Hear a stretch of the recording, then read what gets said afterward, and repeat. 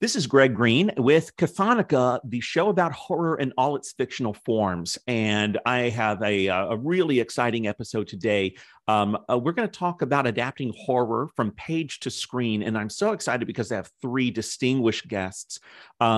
We have the writer of horror, noir, and the weird, and author of the Imago sequence, Occultation, The Beautiful Thing That Awaits Us All, Swift to Chase, those collections, as well as the Isaiah Coleridge trilogy and the novel The Croning. Laird Barron. Laird, how are you today? Hey, I'm great. I might be coughing a bit because I have allergies, but I'm really pleased to be here with these gentlemen. Great to have you back on the show. We also have a horror writer and author of The Gulp, The Fall, The Rue, and the collection Served Cold, as well as the brand new novel Sallow Bend. Joining us across the expanse of time, or at least time zones, we have Alan Baxter. How are you, Alan? I'm well. Thanks for having me. Absolutely. Great to have you on the show. And then we have Philip Gelatt, the writer, director, and producer. You know him from the Emmy Award-winning animated series Love, Death, and Robots, as well as he's the creator of the rotoscope animated spectacular The Spine of Night, which came out just a couple of years ago and is an amazing piece of work. We're going to be talking about adapting a couple of stories, one from Laird, one from Alan, adapting them from page to screen. But I want to start with the story 30. This is from Laird's 2010 book Occultation, adapted to screen as the 2017 film They Remain, starring William Jackson Harper and Rebecca Henderson. Laird, what do we need to know about your story 30? Just real quick, it's kind of fascinating, since we're talking about the adaptation process and result, that it's eminently Phil's adaptation is like one of the most faithful adaptations an author could desire, and yet at the same time it's utterly unfaithful in certain ways, because the story contained disparate threads, and he chose, and the cinematographer, how he filmed it, Sean Kirby, kind of foregrounded certain elements and let others blur into the background, and I found that fascinating. But essentially, it's, as someone has described it, it's sort of akin to The Shining, but in the wilderness, yes. in a tent setting, and a couple scientists, a couple biologists are studying aberrant behavior. In the story, they're in the Pacific Northwest in the high desert, and they're isolated for, you don't really know. It's kind of there's sort of a murky backstory, but they're there for a while. They're cut off, and things are increasingly destabilized around them, starting with their own relationship and progressing to the animal behavior around them, or maybe it's the inverse of that. And one last little detail about it, I got the inspiration for it from events in my own life. There's a couple incidents in the story that are lifted directly from creepy things that happened to my family when I was a kid in the wilderness in Alaska. And another huge chunk of it comes from an actual CSI investigation of the Barker Spawn Ranch back in the early mid-aughts. CSI team went out there and they were looking for mass graves. And I read that story and I said, wow, that's creepy, because they spent some time out there with their radar ground detecting units and their cadaver dogs. And I just thought to myself, I could just see this image of them sitting out at night, by a campfire with who knows what buried beneath them. And they never did find anything, really. Wow. But just the idea really got me thinking. It creeped me out. And I would say also, as far as the film goes, and maybe the story too to some degree, but the film for sure kind of belongs, I think it has a kinship to other genius loci type of films, or supernatural intrusion that's sort of amorphous and starts affecting people's psychology subtly and then more radically, would be like Session 9, Stalker, Sauna from 2007, the Finnish movie, which is one of my very favorite movies. Kind of in that, it's nothing like those movies, but if you look at them carefully, that idea of nature or something has settled into an abandoned or if not rural wilderness sort of environment and doesn't really want you there. You've mentioned, I haven't seen it yet, it's on my watch list, but Phase 4, the 70s movie about ants. Right. Is there some influence there? Because the weird animal behavior, in particular insects, not limited to them, but weird animal behavior is a crucial part of the story. Is Phase 4 related to this in any way? Yeah, and the thing. But those two, so people have, I think, misattributed it, and perhaps I've contributed to that, right? You think about your work and things that you've watched differently as time goes by. I look at the things that I loved years ago and I either love them more or maybe my relationship is, intensified, or maybe it's cooled. But, when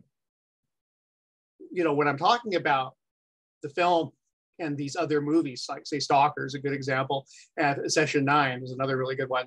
That's more of there's like the soul of the piece. Yes. Right? Maybe the core of it. The connections that Phase 4 possesses is much more architectural, surface level. Like it's more the paint, and it's more the smell that comes off it. It's more visual texture. So literally architectural in some sense with Phase 4, because Phase 4 has domes in the desert. Yeah. Right. And yes. And the reason that I draw a distinction though between the importance of those between those two elements, the genius loci versus the allusions to these other movies, is because one is cosmetic and the other one is foundational. So in other words, I chose to go for, I even said it, Howard Hawks. I wanted you to think about dry, high desert. And obviously for the movie, it was changed to a temperate setting, which I think actually that's another way that it's unfaithful, and yet it foregrounds another element of the story that is eminently faithful. But the whole point is to talk about, and then of course there's an allusion to a scene of the thing where the guy, Kurt Russell McCready pours alcohol into a computer, and I just made a joke that he burned the damn place down. That's what really would have happened. Yeah. But those are, it's like what I normally do with pop culture references.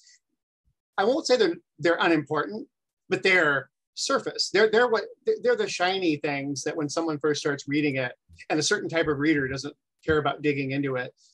That's pulling them along. They see the desert. Maybe if you watch Phase 4, or maybe they'll go, somebody will talk about it and they'll go watch the movie. But it's a certain atmosphere.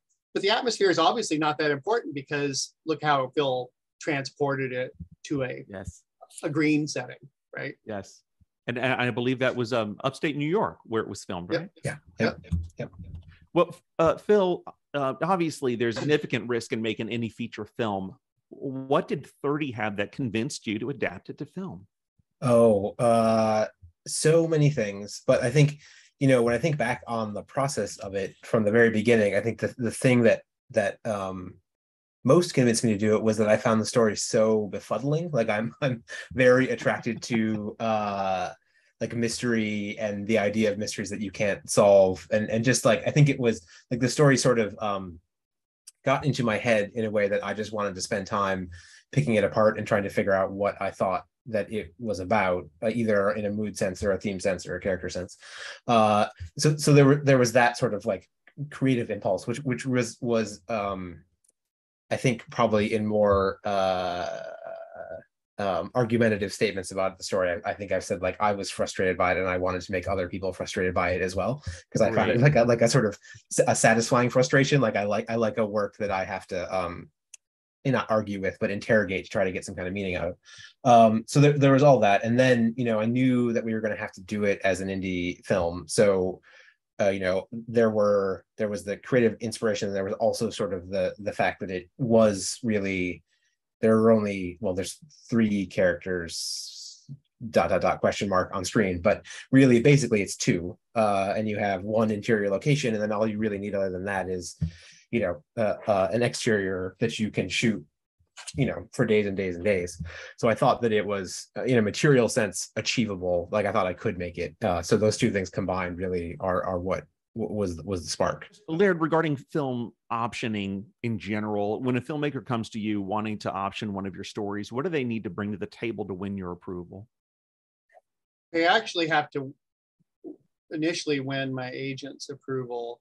And I think that's actually kind of how it worked in this case too. I don't remember the whole process because a lot of stuff had happened. I didn't even know about it until the deal was kind of farther along. But so generally you have to get past Puya Shabazian, who's a really great, ruthless agent of mine. But for me, I looked at the screenplay, and we might have already even had the deal done at that point. I don't remember, but I do know that we talked on the phone for a couple hours, and I watched Europa Report and was blown away. Phil wrote that, and I like the film just in general anyway. But the writing was really excellent. And then he sent me a sort of like an initial draft of the script, and I honestly had to go check with my story because the writing that he improvised or you created on his own to supplement, to basically tweak it so that it could be filmed, was so similar to what I would have written that I actually had to double check. And I said, okay, this is really, and the writing was just really well done. I've looked at a lot of scripts of my work over the years. Yeah. And I got to tell you, most of the time, not very good. Like it would be a take the money and run. This was, and I've had a couple other cases where just really great scripts, and this is one of the finest scripts. So I mean, but look what Phil has done. I mean, Spine on Night, it's a classic. Yeah. I say that without reservation. That is a classic. That if that would have come out around the time of Heavy Metal, we'd be 20 years from now we're going to be saying that was our Fire and Ice. Heavy Metal, as you said, Lord of the Rings, The Hobbit, the Rankin Bass stuff. It's right in there. And then of course I haven't actually. I'm remiss. I haven't watched the third season of Love, Death, and Robots, but I watched the first two, and it's just great writing. Yes. Phil, speaking of faithfulness to Laird's story, some sections of dialogue are straight out of Laird's text. To me, there's, at least having read the story a couple times and rewatched the film just in the last few days, it seems like there's very little in the film that isn't in the story.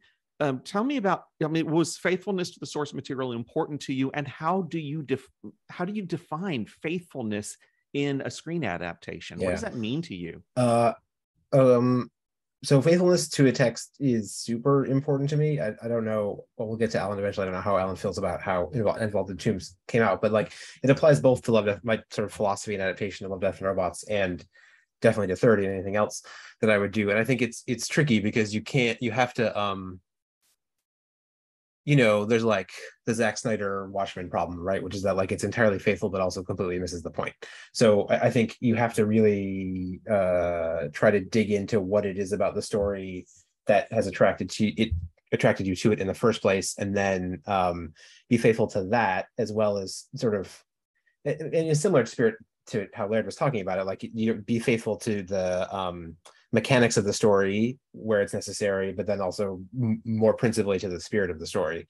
I mean, in for 30, I did a thing I've never done before or since, which is I printed the story out, and I had a notebook and I cut it up, cut the whole thing up into paragraphs, and I wish I had it. I think I probably still have it somewhere, and then sort of reordered things and tried to in a certain sense, re-edit the story, focusing on what might make a scene, what descriptions of things were similar, and then like a kindergartner took rubber cement and pasted it into this notebook with gaps in between, so that I could then write little notes and sort of construct like a treatment basically. And some of that was taking what was interior in the story and turning it into dialogue, because some of the writing was so good in the short story that I wanted to turn it, put it in somebody's mouth so the words were there. And then some of that was rearranging scenes. It's such a tricky story to adapt, like some other things Laird is talking about too, because it's almost entirely a mood piece, right? Like the plot of it is almost just A to B really, but it's all about that gap between A and B and what you can do there. So even, probably the difference in story order between the script that Laird read, what we shot, and then what we edited, other than like the very first scene and the very last scene, which were always the first and the last scene, everything else was sort of up for grabs in terms of like trying to reorder them. But all of that was, in trying to stay true to the spirit of again, that my initial like sort of frustrated reading of the short story. Like I wanted to recreate that and sow as much like mystery and ambiguity into the story as possible, so that you could, to make the audience mad that there was no answer. was really sort of the impetus there. I just like to say one thing about all that. There's couple things that are really eerie about the adaptation, because we just talked for a couple hours. I mean, he'd already made up his mind about what he was, his initial thoughts about it. So we didn't really get a chance to really go into a lot of stuff. But how he shot it was sort of like you were talking, we were off camera, we were talking about word length of the story and how do you get the mileage out of the word length. Well, I wrote it with the idea of like these long scenes of light changing. And so it was really interesting that Phil and crew interpreted it that way without me really going into that with them. That was just, they picked up on that. But the other thing is talking about the cutting and pasting. That's how I wrote it. I think we all as writers sometimes work backwards and jump around in our draft. I literally wrote 99% of it, had the whole thing done, and then I started cutting it apart. A word processor. I didn't use glue, but I actually use glue next time. Yes, rubber cement, right? Yeah. I had a through line. I had it from A to B, as you say, but when I was basically done, I started cutting it up and moving it around. And I did part of that just based on weird, like I had a couple of nightmares while I was writing it. And I just said, no, this has to go. And I realized the story is actually a nightmare in a lot of ways. It's a hallucination. It's a fever dream. It's unreliable. And so, yeah, that's very bizarre that you filmed it that way, because I wrote it that way almost exactly. I'm curious, Alan, I saw you nodding your head just a little bit there. Does that surprise you, that approach, or does that sound like, I mean, have you used any like an approach like that before yourself? Yeah, I've done it before. Not often, but I have. A lot of the time, I'm very much of that opinion that, the first draft is you telling yourself the story. And until you've done that, you don't know what it's about. So, Yeah. No matter how sort of strongly you feel what you're writing. And there have been a couple of occasions where I've gotten to the end or close to the end of a thing and been right, okay, all right, I see what this is about now. This needs to be told a bit differently. And and then you sort of chop and change again, not with the rubber cement. And same as Laird, use the word processor to do it. But I've done that before, or on rare occasions, which is just hell, but suddenly realize that you've got the story right, but the point of view is entirely wrong. So you need to rewrite from a different character, or you need to rewrite from first to third, or vice versa. And so thankfully for me at least, it's rare, but it does happen. And so sometimes you just have to get the story, you put it up on blocks and just rebuild it from underneath. It's kind of it sucks when it happens, but it's always, when you realize it's always better for the process, so. The cut and paste literally with rubber cement I just think that's fascinating. Like the structure needed to complete a good, effective short story or novelette or novella or novel is going to be different for each one of those forms. But then you take it over to a screenplay. Or are you trying to take a story and stretch it over a cinematic framework? Part of the challenge to myself in adapting it was to not even think about a 3-act structure really when I was doing it, because I feel like a lot of screenplay writing is too dogmatically attached to that idea. So part of the thrill for me was to take a story that really wasn't, I think, to like a standard, like almost mathematical screenwriting mind. Like it wasn't clear what the acts were in this story at all, and undergo a process, like an adaptation process that really, I was just like, I don't know where the acts are. We're just gonna write it how it is, and then see where the beats land on the within the script.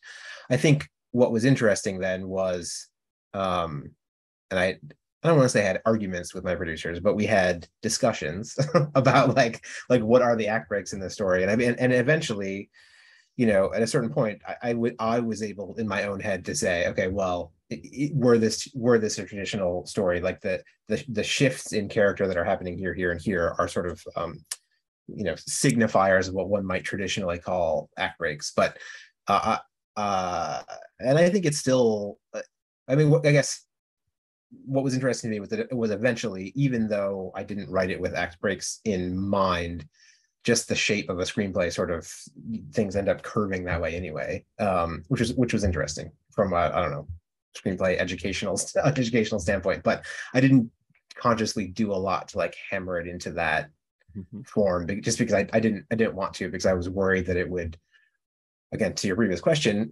that it might ruin what was what I loved about the story, and I would no longer have been true to it, if that makes sense.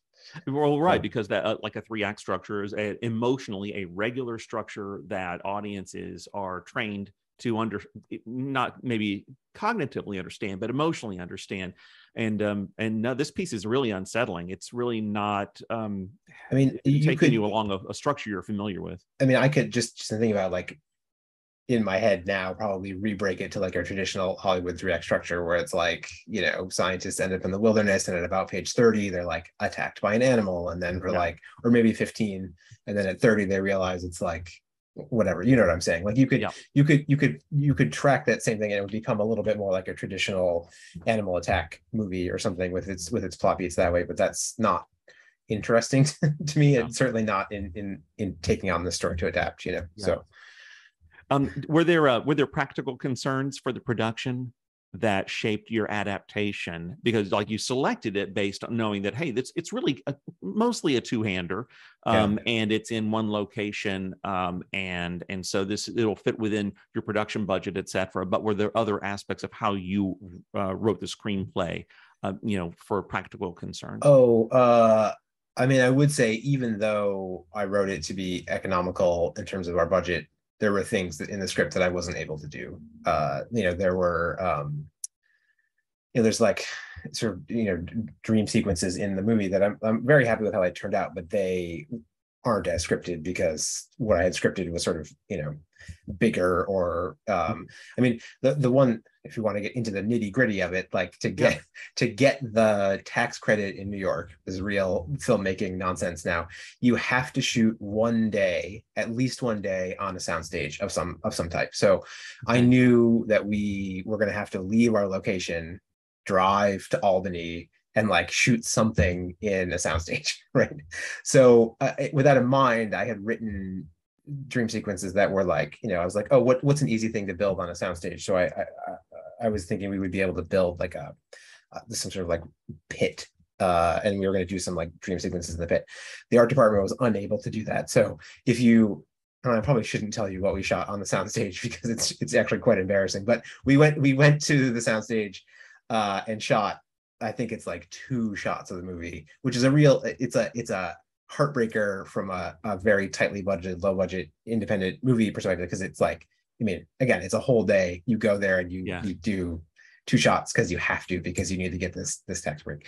And so there's stuff like that I wanted to do, that I think probably every movie you're like, oh, I'll be able to do this, and this, and at a certain point the rubber hits the road, and you're either for time, money, or whatever reasons, you can't do it. But I'm pretty happy. I mean, we managed to pull the dream stuff in the movie. I'm pretty happy with, and I think I think it all works. So, Laird, I wonder if you have any other thoughts just about the structure, going from the structure of your prose story to the film. Oh, like I said, Phil taught me some things about analyzing that story, and I actually utilized it to look at some of my work that I'd written prior, and going forward, I've actually used it.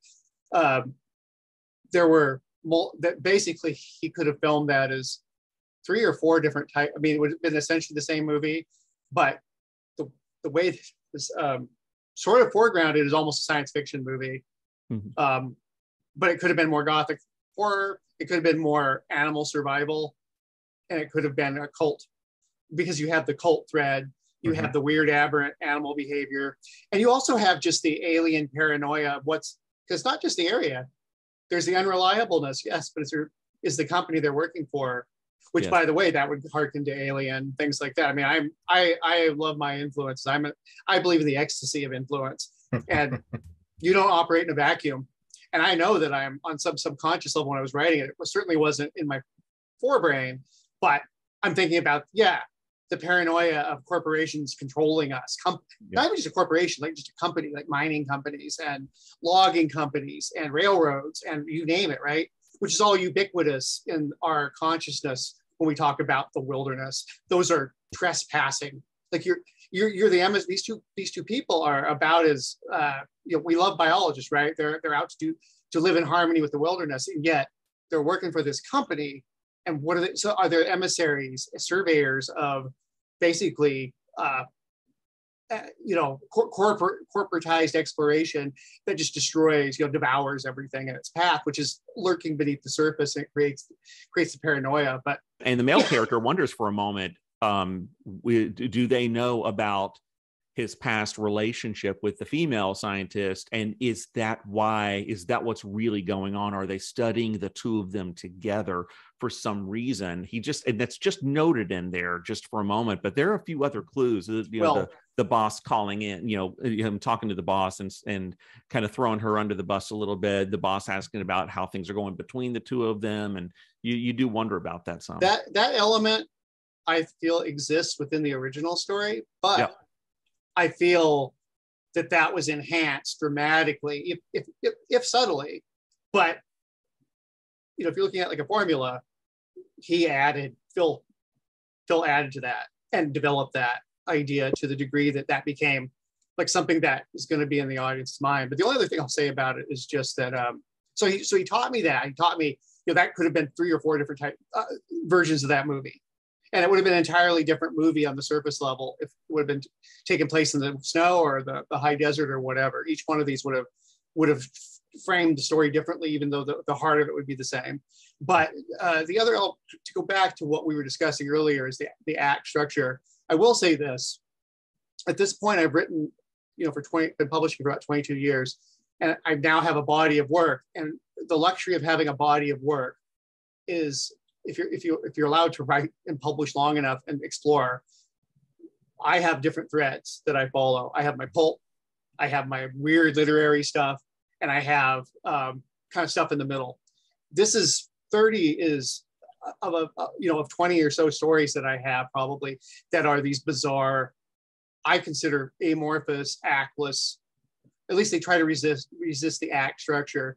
So you can impose order upon them, but 30, like a few of my other stories, was expressly written. That's why I chopped it up.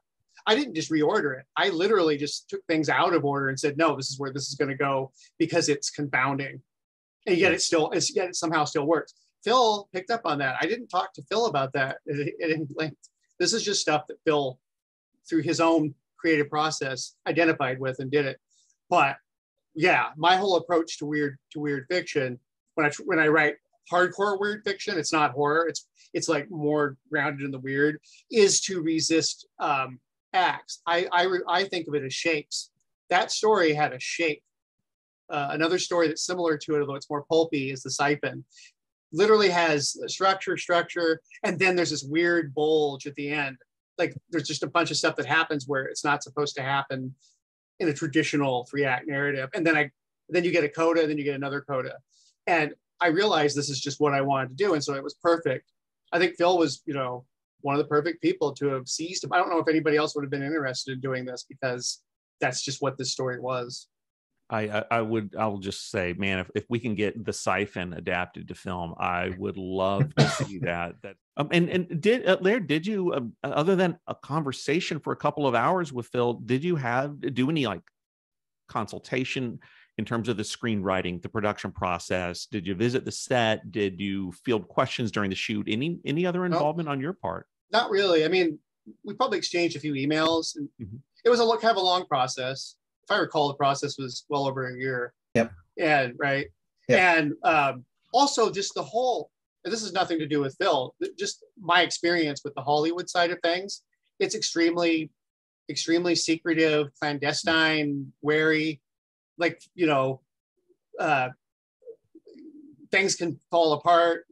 I mean, like look at the Batgirl film, right? They filmed this $93 million film, and nobody's ever gonna. Well, they'll see it eventually, but it's done, right? Nobody's gonna see it for now, right? I mean, so nothing's ever this business. I know an author that had deals canceled as they had like get ready to sign, like, oops, I've had that happen a couple times. Like literally, the contracts we're all looking at them, and then it's over.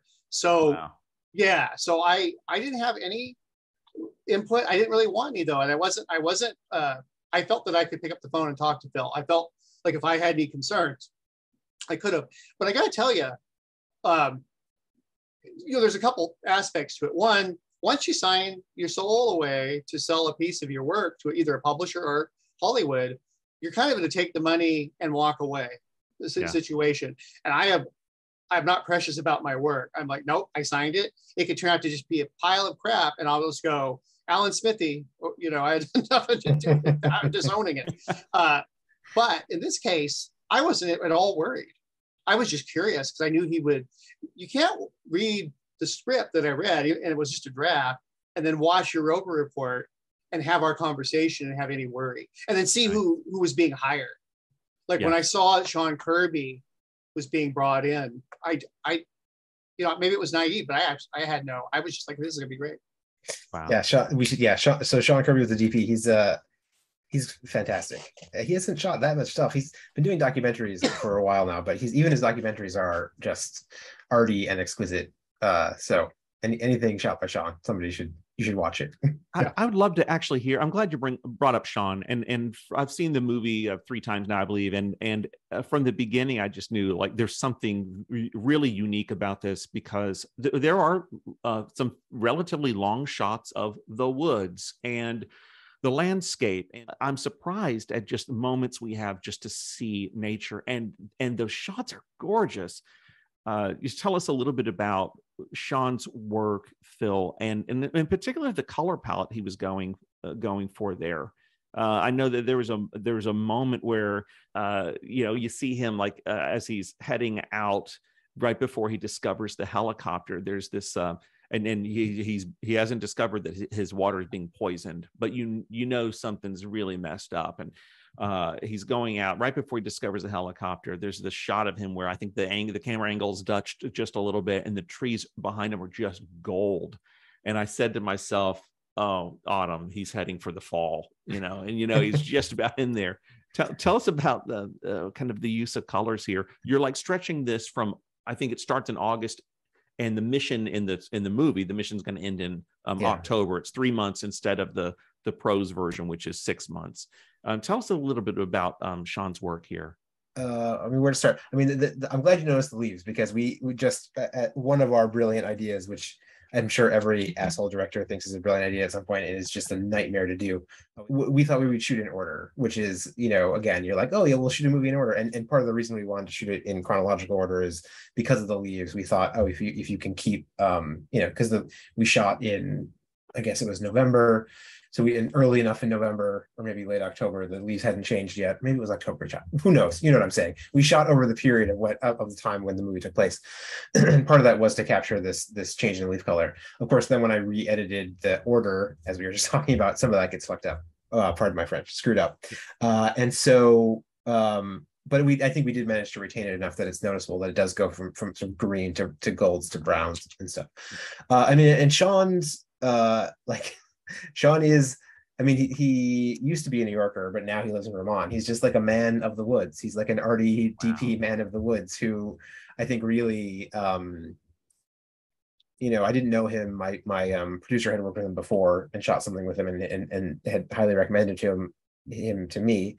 And he just really was very well paired to the material. He's not a horror guy. He is like an art film guy. So for him reading the script, that initial conversation, he all his references were like Tarkovsky. It was like the artiest, most pretentious. He was like, oh, the air should feel like the air in Solaris, and it should feel like Stalker in this sense, and et cetera, et cetera. So, and the color palette thing is I have a favorite stalking horse, or whatever you call it, whipping horse or whatever, on like the colors of modern film, because I think like it's not an observation unique to me, but like digital color grading, I think, has basically ruined one of the ways that film has been ruined, because everybody just hits the dial to make every skin tone kind of orange and every light kind of whatever, it's like cyan and orange or whatever, because they pair nicely on the color wheel.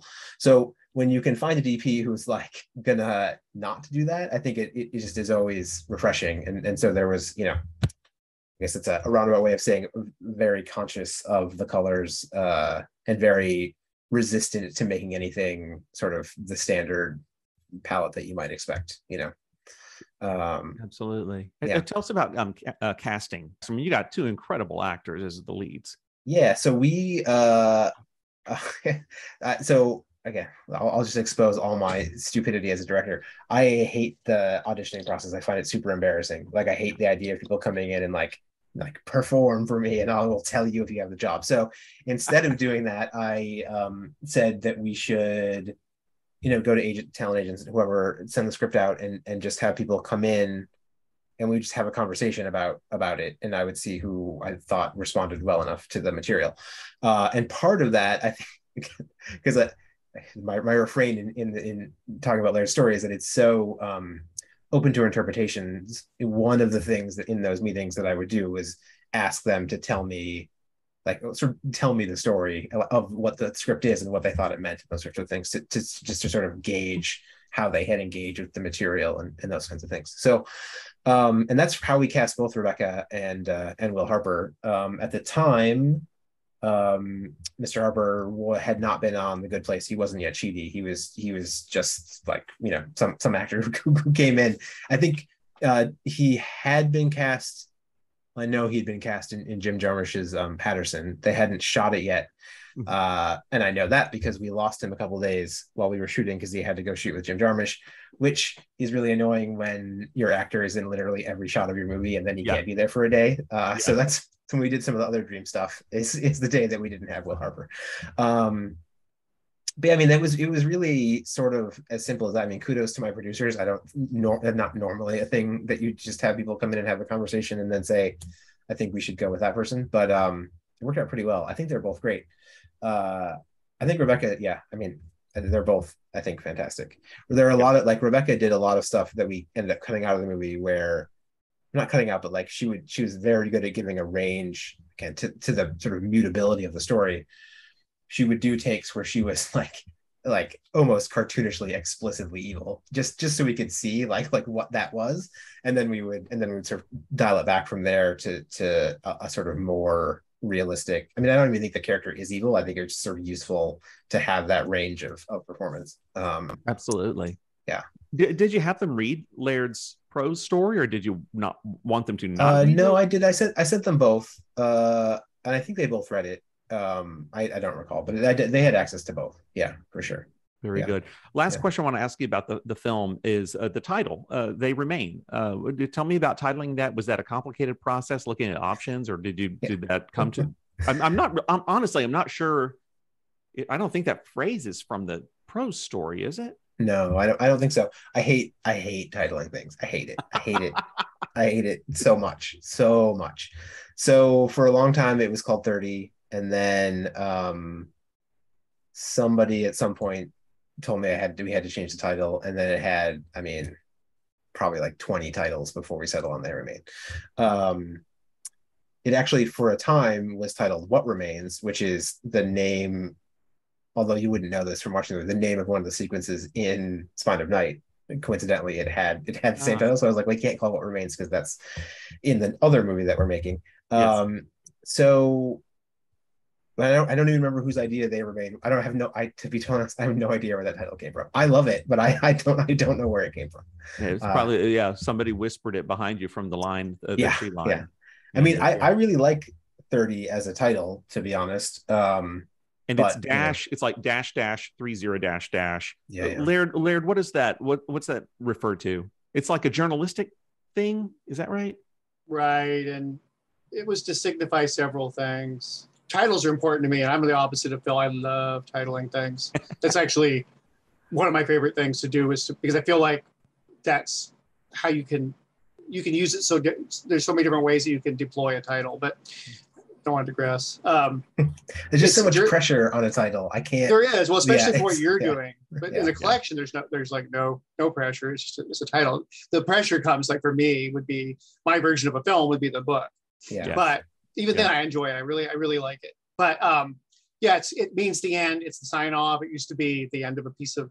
And I'm like, all right, and it was going to be the end of the collection, but unbeknownst to me, my publisher had taken one of the stories that I gave him. We were supposed to do, and I can't remember who even did it, a collector's edition of the collection, and that was going to be the extra story, the story called 666. Yeah. So I was just like, yeah, the mainstream, the trade paperback, the hardcover would end on 30, but that didn't happen. But it didn't. I wasn't really all that worried about it because it also means the end. So within the story itself, that's it. This is maybe not the end, but it's the end of your life as you knew it. Also, it's the caliber of the rifle. Of the rifle, yeah. Of the Trent gun. Oh my gosh. Yeah. Okay. Now I didn't make that connection there. Also, it also kind of in a weird way works with the collection, because I do a lot of work making the collections fit together cohesively. And 30-06. So it's if you look at the the penultimate story in Occultation is 30, then the next story is 666. Well, yeah. There's a caliber of rifle. Actually, my dad used them in the war and to hunt, or not the war, but to hunt all the time. It was a war, a popular military rifle back in the day. And it's 30-06, so you've got 30 and then 666. There's just, it doesn't quite, but that's fine. It's this weird little thing that it slices into your brain just a little bit. It's like an optical illusion. Like you'll see that. So yeah. I love that. That's awesome. Well, let's jump to short form cinema. Phil, you've scripted, I believe, 25 of the 35 episodes of Love, Death, and Robots. And one of those episodes is an adaptation of Alan's story in Vaulted Halls Entombed from his 2019 collection, Served Cold. Well, first, Alan, tell us about the story. What do we need to know about it, just from a plot and character perspective? Oh, okay. So the story, it was originally written for there's an anthology series that are all SNAFU, SNAFU, the acronym, and there's a whole bunch of different volumes. And it was originally written for one of those, and the general remit for those stories is a high action, military action monsters, basically. That I always sort of want to try to bring something a bit more than just the surface sort of instruction to a thing. And this story follows a group of special ops Marines as they're tracking a group of insurgents in Afghanistan. And the story opens, they've been following them for some time, and they see this group of terrorists go to ground in a cave system in the middle of nowhere. They've tracked them for days. And so they then contact base and they say, this is where they've gone. We don't know if it's one way. We don't know if they can come out again or not. If we go in after them, obviously we're going to lose comms. What do we do? And of course, base says, go get them.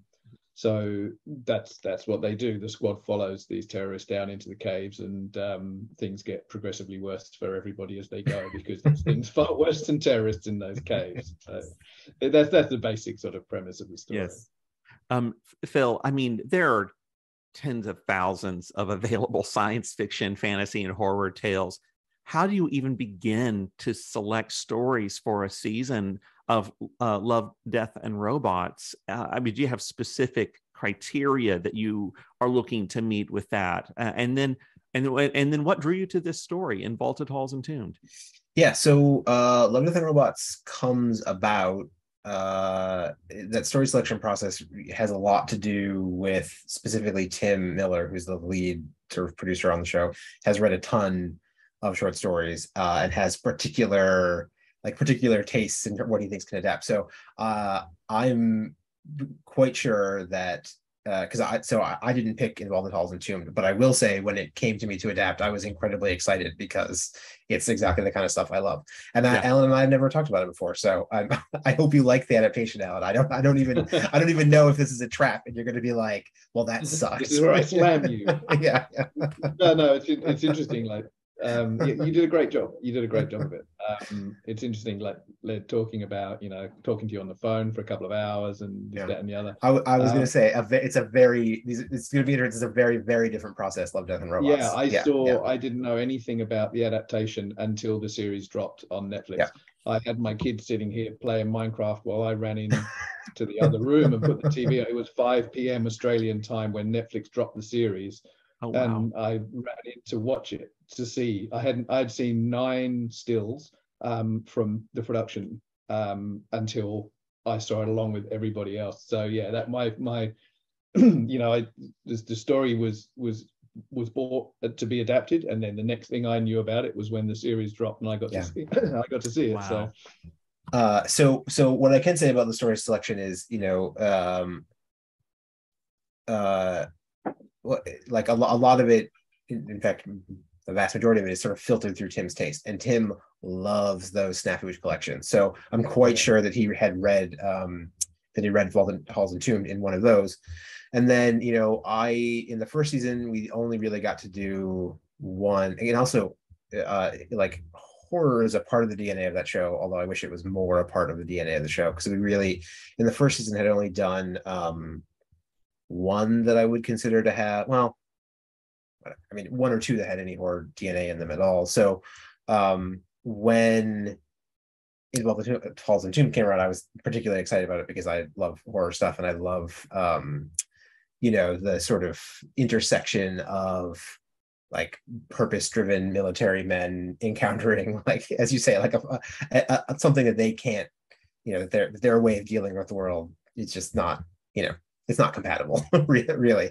So that was a lot of fun, and a lot of fun to write. I mean, it's funny, Al, that they didn't tell you anything about it, because like from my perspective, it's like I do, the scripts, there's some discussion about what stories we're going to do, and then it gets decided, and then I start to do the adaptations, and I did, I have to go back and look. I probably did like, I don't know, 6 or 7 drafts of an adaptation, and a lot of the drafts I didn't put them in a notebook. It was a much more efficient process. I would for all the stories, I have, generally speaking, the short story up. I've got like a wide monitor, the short story up in one screen, and then I go right into a draft in the others, in the other panel, and just sort of take, just reread the story and port stuff over into the script, and then put the short story away, and then just work from what I've taken from it to develop script. Anyway, my point being, I don't even really, I didn't know which draft of the script like they were going to use until I saw the final one too, and I was like, oh, that, like, here are the changes they made, because sometimes there's changes, in the animation process. So just a very, very different process, even for me, vis-a-vis, the Laird adaptation. So anyway, I'm not even sure that's really what you asked, but no, it's really, it's interesting, and it brings up the fact that there are some significant differences between Alan's story and what ended up on screen. And Alan, I wonder if what differences did you notice? I'm kind of curious to know, well, in particular, Phil, which of these changes are ones that you authored, and maybe which of them are things that came up in the animation process that even surprised you? Alan, anything in particular that jumps out at you that was quite different? Yeah, I mean, there was a couple of sort of fundamental changes. Despite the fact that it's a short, there was a slight sort of compression into the when they're in the story, as they're traveling through the caves and things are getting worse, it's a little more drawn out. There's a little more sort of building sense of dread. Whereas in the sort of short film, that that you keep the pace up, things happen, bang, bang, bang, things happen quickly. Probably the most significant change was there's sort of 2 main phases to the story. In the first instance, when they're traveling through these tunnels, and then when they burst out into this huge and confounding sort of underground temple, almost, it turns out to be a giant prison of a kind. And in the tunnels, the sort of monster, the beast creatures that they're fighting are these sort of huge glassy amorphous blobs that kind of absorb the flesh off bones, whereas in the film version that became a swarm of small kind of spider things. And I don't know why the changes may be from an animation point of view or whatever else, but that was the only really sort of significant change in terms of like content of what was going on. And from people who've spoken to me, that's probably the thing that people bring up more than anything else is, you know, why was it, you know, the swarm in the tunnels and not the glassy blob things? I don't know, I'll tell you. Hold on, I'm gonna see who's responsible for that right now, if I can find see how organized my folders are. I'd kind of like to know that, because I would think it'd be easier to animate a blob than it would thousands of these little spider-like creatures with human faces. Yeah, and it also makes more sense when they do try to sort of, you know, shooting a swarm of tiny things kind of doesn't make a lot of sense, whereas shooting one giant big blobby thing that's chasing them in the hope that they can, you know, well, it kind of makes a little more sense from that point of view. Equally, the, you know, being swarmed by these things was pretty effective in terms of film anyway. So yeah, I mean, it's horrific. I mean, there's a moment where the swarm's coming over the first guy to drop, and you know, one of the soldiers is reaching out to grab his hand, and his hand just comes up off of his body as the rest of it. So it's very effective in that respect, and it's kind of, I mean, it's written in a similar way in the original story, where this blob kind of overwhelms them in much the same way, but you know, the sort of the dynamics of it are obviously sort of quite different in terms of that change. So you know, there's that is, you know, in visually and sort of action point of view is the only real sort of fundamental change. And otherwise in the story, the character of Harper in the story doesn't look on the chained god at the end. Yes. So yes. in the story, the sergeant loses his mind, but the Harper character doesn't look on it, and then it's very ambiguous at the end of the story whether they did look at it or not, and subsequently sort of what happened. Whereas in the film version, I mean, she's there like emptying a clip into it, like very clearly does look and is subsequently affected, you know, in that way. And that's in, you know, in terms of story, that's a much more subtle change, because the net result and what happens at, you know, the very end of it is kind of very similar in a way. Only the film is a lot more kind of obvious, and the written story is a lot more ambiguous on that front. But that you know, that in terms of storytelling, that's a relatively small change when it comes to making something work for film. Then obviously film is a visual medium.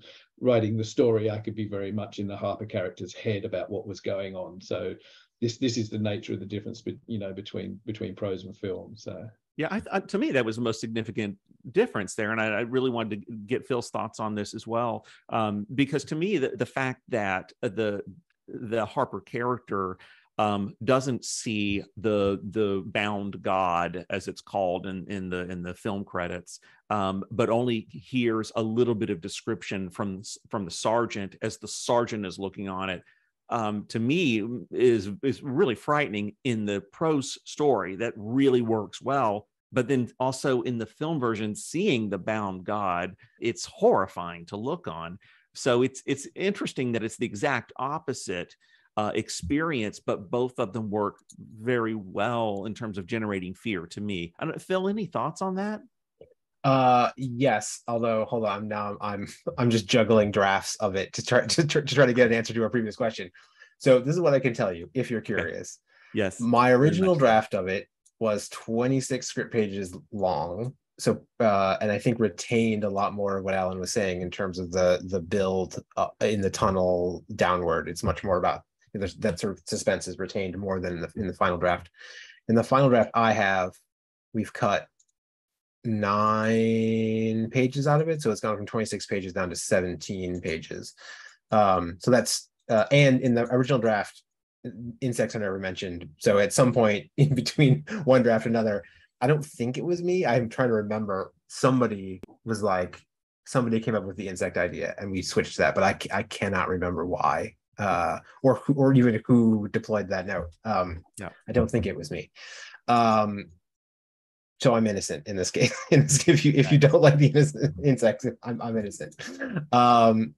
I mean, so the issue of the ending is interesting, because I do remember, I don't know if I have the drafts, but I remember potentially doing more damage to the ending. I remember writing an ending where I was like, oh, we should just end the world, and they should release, like the last thing we should see is like them like releasing the god, and like let's just make it apocalyptic at the end. Wow.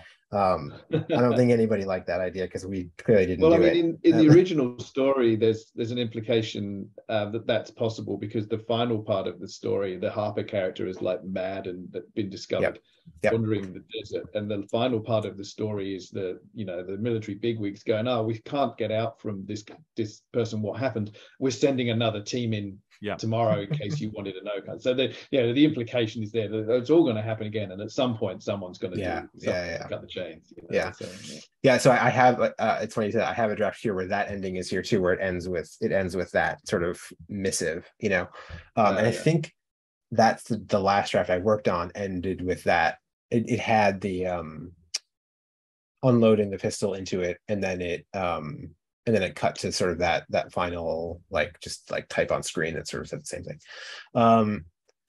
It's funny to talk about these two adaptations because they are both like weird fiction, either fully or adjacent, but they almost could not be more different than in certain senses, in that Vaulted Halls Entombed is really,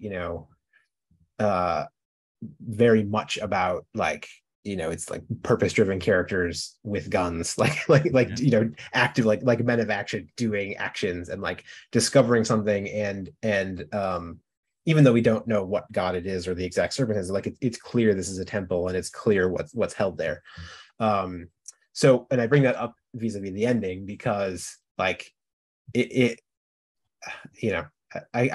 can see it both ways. Like if you were to do the 30 version of Vaulted Halls Entombed, then you absolutely should not see what's in that temple, right? It should all be implication, and it should all be sort of unknowable and exist, via what is it, like a cruel of morbid detail or something, right? But if you're doing the like Love, Death and Robots version of it, then you better damn well see the giant god and somebody better shoot at it, right? Because that's sort of what you signed up for, I think. It's with interesting. The film version, I mean, I was really pleased in many ways to see that, because I wasn't sure how it was going to be interpreted. And the way it's written, one character does see it and one character doesn't, and I wondered what how you would deal with that, because it is very much that you could show it on screen, because one character in the original story does just look upon it, kind of thing. I wasn't sure how you were going to handle it, but I was kind of pleased when I saw one of the few stills that I saw was a still of the god, and it's like, cool, they're going to show it, that's interesting. And I was looking real close, well, what have they made it look like? I also thought the difference between in the prose story and the film version, it seems like the prose story, you've got a lot of time developed where we see the sergeant's name, is it Coulthard? Coulthard, yeah. Coulthard. We see how it seems to lean in on his character so much and what it takes to lead a team under the duress of war. So he's essentially a god among men, and yet he's still defenseless in the face of this bound god. When the actual god shows up, he is powerless against it. Yeah. But in the film, it seems like it leans more into the question of how do you protect yourself from madness, the madness that lies at the center of the world, and the answer for Harper, at least, is to blind and deafen yourself against it. So it did seem like maybe the difference in focusing on and having less time, I guess, to look at Coulthard and a little bit more on the protagonist, in the film's case Harper, maybe shifted a little bit in kind of the focus of the piece. And I also wonder if there was like some parallel between the madness of exposure to cosmic horror and to PTSD and the madness of war in there. I mean, I draw on that a lot anyway with a lot of what I do. I really like to explore this idea of, here we are, we're people, we're in charge of everything, and then suddenly, fuck, what's this? This is just completely beyond our remit. Like a lot of my work just sort of explore that, like what happens when people come up against stuff they're entirely not prepared to come up against. I mean, the entire Alex Kane trilogy of novels is kind of built on that principle. Someone who's in charge of their life, and then gets put in a situation where things get progressively bigger and worse and harder and more difficult, and how people sort of rise to those issues.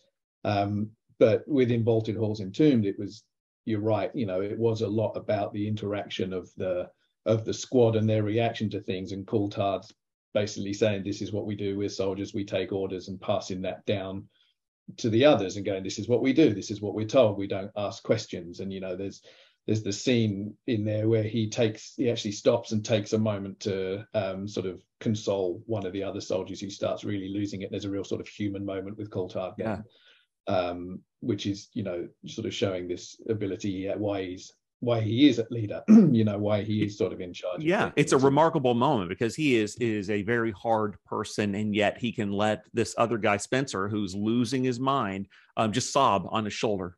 He's like, here you go, you're going to need this, let's take a minute. It's right, okay, this is real, this is normal, don't worry, okay, let's go, we've still got a job to do, and it's like they're introducing that human element into the utterly inhuman is a lot of what that I like to play with in those things. And like, I was quite pleased, it was a little bit lightly done, but I was pleased they left in the donkey line with Beaumont, and because that was another one where it's like, this poor kid, he's got this reputation because he took a moment to hug a nice furry animal and make himself feel better. And of course, everybody's, like, as the story says, by the time the story got around, he was balls deep in the creature. And it was like, and I was really pleased that they kind of left this little reference in, and that made it through, that they called him Donkey, because it's those little human details that really help to highlight the inhuman of what you're facing, whether it's war in itself or, taking war to the ultimate allegory of a bound elder god that's, if released, is going to destroy everything.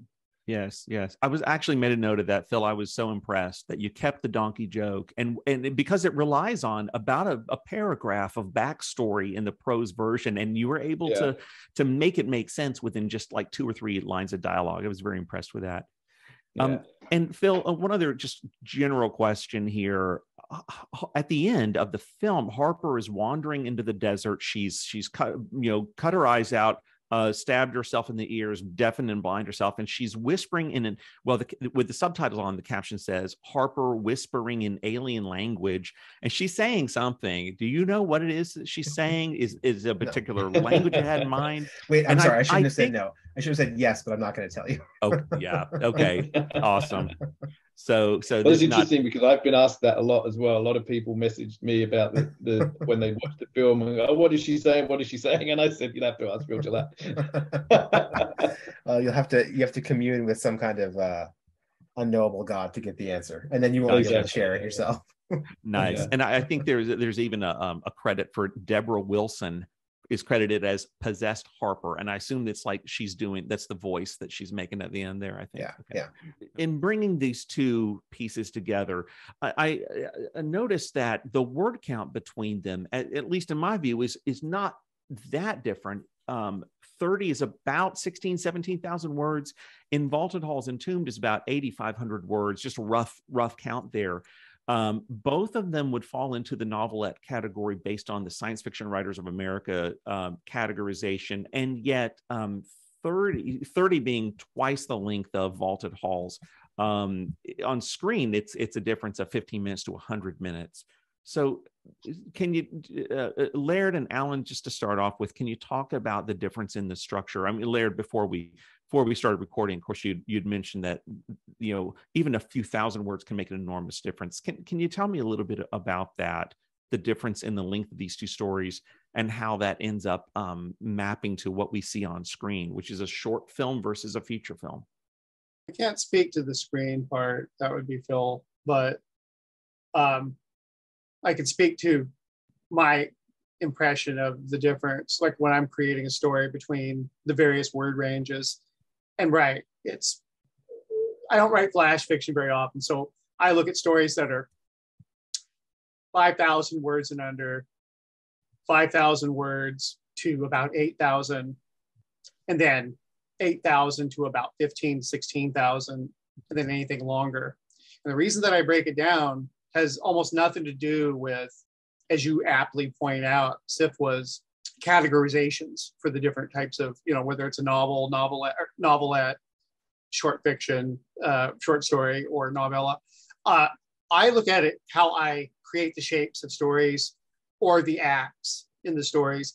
And I look at it kind of as runway. Like if you're looking at it as a physical artifact, I have X amount of room to take this plane off. And what kind of plane, depending on the length of runway, what kind of plane, how heavy can I create it? The longer the runway, the more room I have to take off and land again and take off. So for me, it's not even a big difference between 8,500 and 15, 16, 17,000. It is literally a gulf. I actually consider the difference between, for me, what I can do with a 7,500 word story versus a 9,000 to 10,000 word story to really be perhaps subtle for the reader, but for me, it's magnitudes of room to work with. Okay. So I'll leave it at that. But I experience it as dramatic differences. Even literally, even 500 to 1,000 words is a dramatic difference at the shorter length. Now, when you start talking about you get over a certain, you break a certain threshold. Like for me, if I'm up over 12, 13,000 words, obviously, I actually don't feel that 500, 600 words, even 1,000 words, becomes quite as prime a real estate or quite as potent. But certainly, under novella length, the difference of 8,000, double the length, for me, it's exponential. I can give you 5 times the story, not twice. Yeah, I agree with what Laird says. It's a huge difference. In Vaulted Halls Entombed is you said it's around 9,000 words. And for me, that's still in short story territory. I guess a sort of a good example with my books, The Gulp and The Fall, each book contains 5 stories that are all set in the same place. And all 5 of those stories all 10 of those stories in both books are all between the sort of 15 to 20,000 word mark. They're all in that sort of novella ballpark. And each of those stories is very much a feature. Each story stands alone. They interconnect, characters interconnect, but each story is very much a feature that stands alone. And any one of those would easily make at least a sort of an hour of television, if not a full feature-length film. And there's no way I could have told any of those stories even close to the same way if I was writing them as short stories. If I was writing them as sort of the 5,000 to 7,500 word mark, they would be fundamentally different stories. Wow. There would be a very big difference in what I could do and what I could say and what what character development you can have, what backstory and subplot you can have. So yeah, absolutely, it is a gulf from my point of view in that. Like in Vaulted Halls Entombed at around 9,000 words is a long short story, but it is that short story kind of ballpark, and that's like I mentioned with that sort of drawing out of the suspense as they're descending deeper and deeper through the tunnels, and they're looking like, how the hell can we be this deep? This doesn't make sense, and all that kind of stuff. That's what filled a lot of the word count of leading into that sort of thing. And I could potentially have told that same story in 7,000, 7,500 words. It would be abridged to a degree, but I would still get the same amount of all the story would still be there. The vibe might be a little bit different. The timing and the sense of tension would be a little bit different. Mm-hmm. Even though 1,500, 2,000 words out of 9,000 is a massive chunk. It's still in that short story territory. I could quite easily have drawn that story up the other way into more like the sort of 15, 16,000 words. But in that case, I would be telling entirely new story in that sort of word count. I would be telling an entirely differently structured tale with a lot more backstory, a lot more detail, a lot more character development. But the whole thing, the whole feel and vibe of that piece would be entirely different. I'm with Laird. Anything basic, I mean, like I said, 9,000 is a top end of a short story, but for me, anything up to about that 9,000 words is a short story. As soon as you get close to 10,000 words and you start breaking that barrier, it's an entirely different beast. The whole sort of feel and vibe and structure and everything you can do with the story becomes very different, and it becomes more like the feeling of a small novel rather than a long story. And for me, that's a huge tipping point. Yeah. And so, Phil, weigh in on this. Is word count what really makes the difference here between adapting something as a short film versus a feature?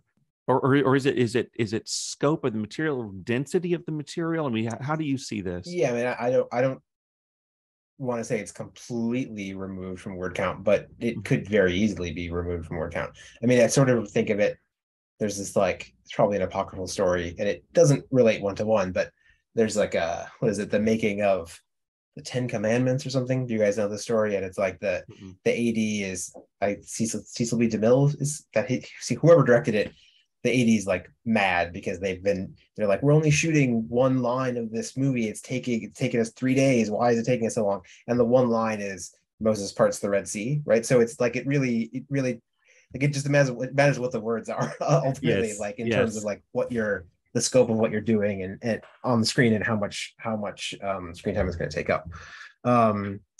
So yeah, I mean, I think it really just that's sort of my answer. It really just depends on what's in those, you know, what's in the very short story or what's in the very long novel or whatever, you know. That was a point I was thinking of, and Phil kind of articulated it to the point of, you can get more story in a longer story.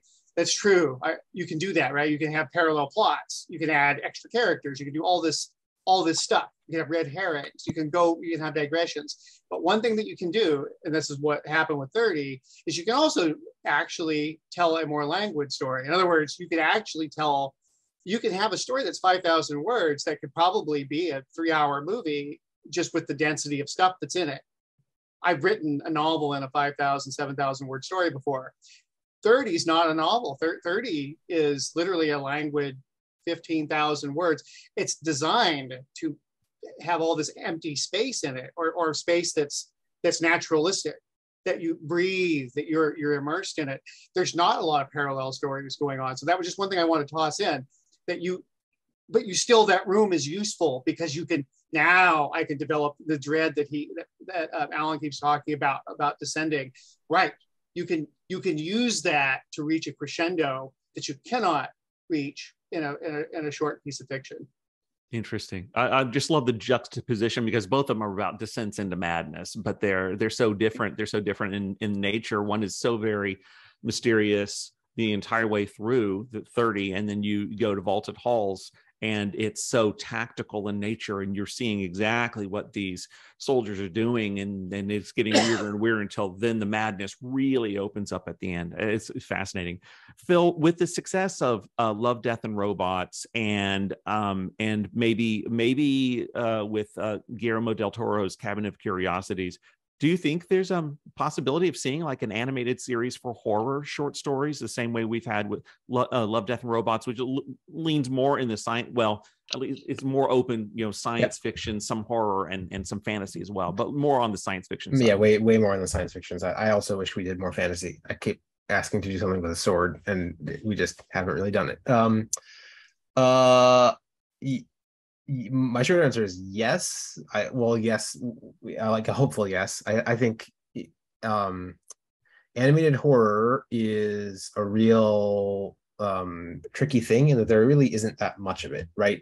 Like with the one caveat being sort of Japan, because Japan tends to do all genres in animation to their credit, but in the West, broadly speaking, we don't do it a lot. Like you see Shudder did a couple animated episodes of Creepshow, and there's a Junji Ito show coming out that I think is Western produced, but there's so little of it, which to me means there's an opportunity, right? Because there is so little of it, it feels a bit wide open if you can find the right people to do it, and you can if you can find the audience and those type of things. So it's something I thought about a lot in terms of what to do. Having done Love, Death, and Robots and having done Spine of Night, I would love to do an animated horror thing, and so I'm trying to figure it out. I haven't quite figured it out yet, but I'm working on it. So awesome. Okay, well, you heard it here first, folks, on Chthonica. That's terrific. Phil, so as we wrap up, what do we have to look forward to from you next? That's a really good question. I don't really know what will be publicly available next. I can say I've been working with do video game work too. So Oh, wow. of interest to the podcast listeners, I work with Frictional Games, who makes the Amnesia series, like those horror games. So I've been working with them on 2 games. One of which I think will be out relatively soon. Neither of them are announced, so I can't say what they are. I'll just say I've been working with them, and one is science fiction and one is horror. And then I did a thing, which I guess I can't talk about either. Like I did a thing for HBO Max, which I hopefully will still exist and it will come out at some point. It's very different than anything we've been talking about here, so you can look for that as well. And that's sort of it. I mean, I've got a bunch of other stuff I'm working on, but it's all so far in the future that it feels silly to even mention it. I would say if people haven't seen Spine of Night, please go check it out, because I'm incredibly proud of how that one turned out. So what platforms is it on right now? Spine of Night is available to stream on Shudder, and then it is you can buy the Blu-ray on Amazon, and you can like rent it. If you want to rent it to stream, you can do that on Amazon and Apple, iTunes, whatever they call it, all the places. Yeah. It's an astounding achievement. How long did you work on it? We worked on it.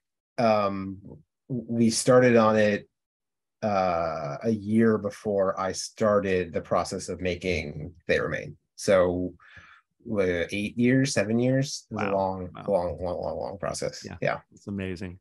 Alan, what do we have coming up from you next? Well, I mean, you just released Sallow Bend, your novel Sallow Bend. Yeah, that just came out 2 weeks ago. So yeah, that's the thing. Hope everybody gives that a look. That's sort of weird, creepy, small town folk horror novel that just came out. And another novel. I mean, obviously, what comes out is always behind what we're actually working on. Another novel has just gone out on submission, which hopefully will find its home. So I've got my fingers crossed for that one. And I'm subsequently working now on a new novel which is set in Moncton, which is in the Gulp universe from those books from the Gulp and the Fall. I've sort of returning to that sort of geographical universe I've created.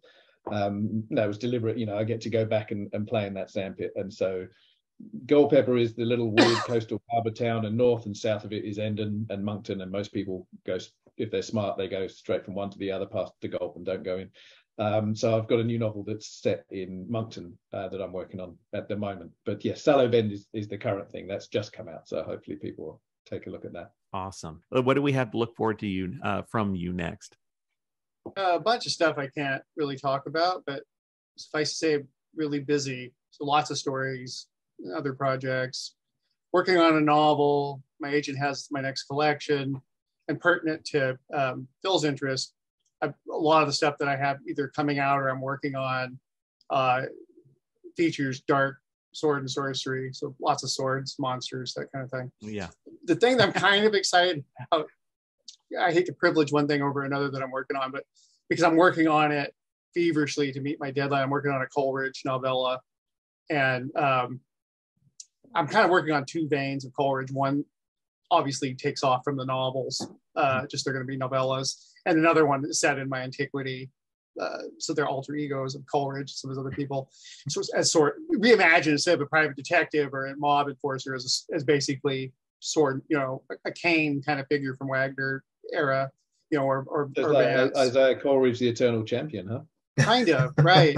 It's like if he was born then. But the thing that I'm working on right now, though, is that novella set in our reality, relatively, and also pertinent to our co-guest here.